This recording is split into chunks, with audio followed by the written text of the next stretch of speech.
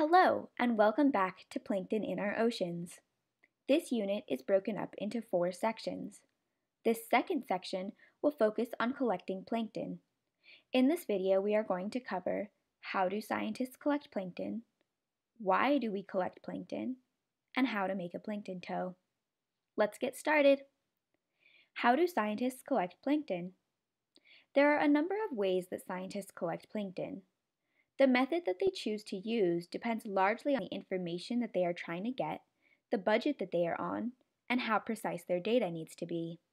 When collecting plankton, it is important to remember that plankton distribution is not even throughout the oceans. It varies vertically and horizontally throughout the water, and even by the time of day. For example, phytoplankton move upward in the water column towards the sunlight in the mornings, which is why it is best to sample them between 8:30 and 10. To minimize confounding variables, scientists are careful to sample plankton at the same time of day and location. Some of the most common methods for sampling plankton include surface water sampling, sampling at specific depths, integrated water column sampling, and plankton nets. There are advantages and disadvantages to each method. Surface sampling is done by throwing a clean bucket or bottle off of the side of a boat, allowing it to fill around halfway, and then bringing it back on board. The water is then transferred into sampling bottles. To sample from shore, a sampling jar can be attached to the end of a pole. This method is good for collecting all sizes of plankton since it is collecting the water. It is also one of the easiest and cheapest methods. Disadvantages to surface sampling include only being able to sample the top 0.1 to 0.5 meters of water, which may not be a very good representation of the plankton throughout that entire area. Additionally, this method requires the concentration or settling of the plankton before you can get good counts of them. Sampling at specific depths, as the name implies, entails taking water samples from various known depths. Scientists usually employ Kemmerer, Van Dorn, Niskin, or Nansen water samplers. The samplers, which are basically just hollow tubes with open lids on either end, are lowered to the desired depth, triggered to close on either side, and then brought back to the surface.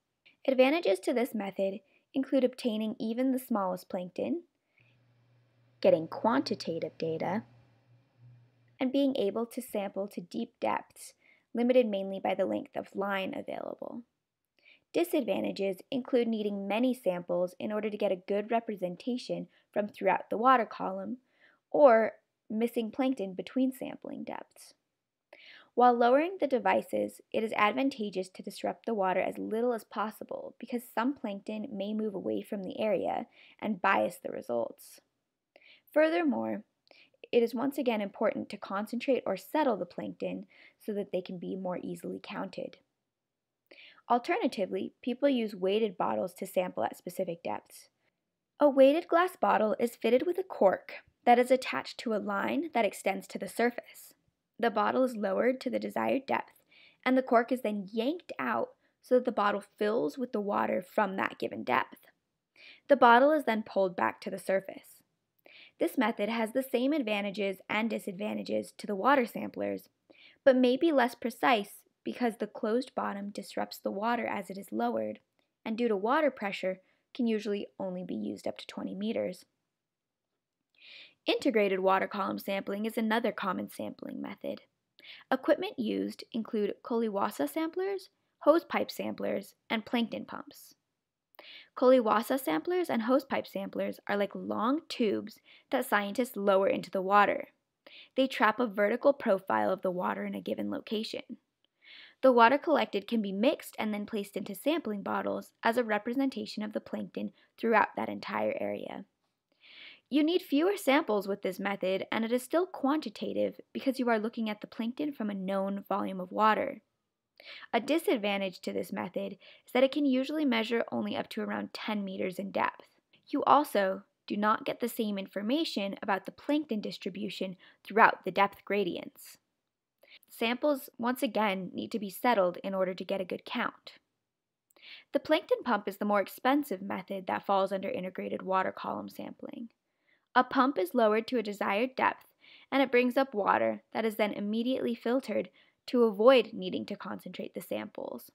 A scale on the pump measures the volume of water being filtered, so once again, it is quantitative. Due to the pump pressure, plankton may be damaged though. The final sampling method that we will explore is a plankton net. The general idea behind this method is that plankton will be caught in a net as it is dragged through the water. There are many types of nets that can be used, and a plankton net can easily be created, something that we will do next. The advantage to the plankton net is that it already concentrates the plankton and is easy to use.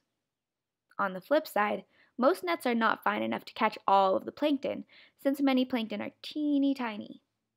Some organisms may also be damaged when they come in contact with the net. Generally, plankton toes are seen as qualitative measures of plankton because it is very difficult to estimate the volume of water that is being filtered, and because of the inability of most toes to collect all of the plankton since the net is not fine enough. Assuming there are no clogs in the net, though, the volume of water filtered can be estimated by the equation volume equals pi r squared times L, where L is the distance the net was towed in meters. Therefore, you may be able to make some quantitative assumptions, but the measures would likely not be very precise or accurate. Before we go over the steps to make your own plankton tow, let's talk about why scientists would want to collect plankton. Why do we collect plankton? To understand why collecting plankton is important, let's explore the type of information that you can gather from collecting plankton. All plankton sampling is helping us gather water quality data, since the number of plankton has a big effect on water quality. Each method offers specific information as well. Sampling surface waters allows us to examine the types of plankton in a given area and the number of plankton near the surface. Water sampling at various depths can give you a better idea about plankton distribution throughout the water column. Such measurements have allowed scientists to understand more about the light requirements, how plankton are distributed vertically in the water column, and seasonal changes. Integrated water column sampling can provide insight into the average amount of plankton within a certain area of water. Plankton tows allow you to identify some of the larger plankton and make qualitative observations. We established that plankton are the foundation of the food web. Therefore, the information that plankton collections offer help us understand patterns of biological activity. For example, the diet of humpback whales consists mainly of zooplankton, which use phytoplankton. Therefore, looking at phytoplankton abundance helps explain whales' migratory patterns. Noticing changes in plankton distribution can also indicate changes in the environment. Land-based nutrients, for example, can cause higher abundances of phytoplankton and even lead to harmful algal blooms. Therefore, plankton may help us find places where sewage or agricultural runoff may be entering our waterways. As the climate changes, it is also important for us to track changes in plankton, something that you will explore further in the fourth section of this unit. Now that you understand more about how plankton are collected and why, let's make our own plankton tow. How to make a plankton tow. First, let's gather all of our materials. You are going to need a 2-liter soda bottle with the cap on it, 1 nylon knee-high stocking. If you're like me and you could only find tights, feel free to simply cut the tights into 2 pieces. You'll need around 9 feet of nylon or heavy-duty string. You will need duct tape, a pair of scissors, a hole punch, preferably a single hole punch, but even the 2 or 3 hole punch will work, and a small collection jar. A mason jar works well, or baby food jars, anything that is sealable, that can contain water, and that is clean. Next, we are going to take off the cap from the soda bottle. Set it aside in a safe place, as you will need it later.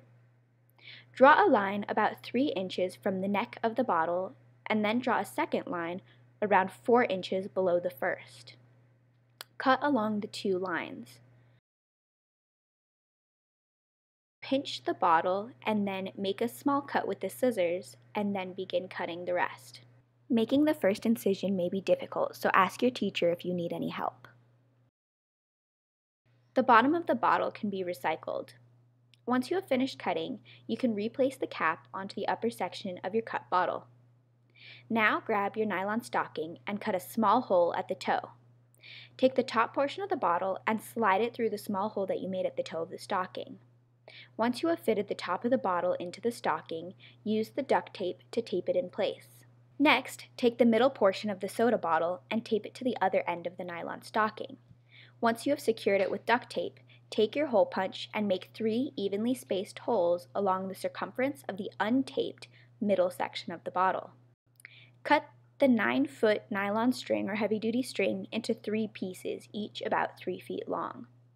Tie 1 piece of string to each of the 3 holes. Then tie the 3 strings together at the top. That is your plankton tow line.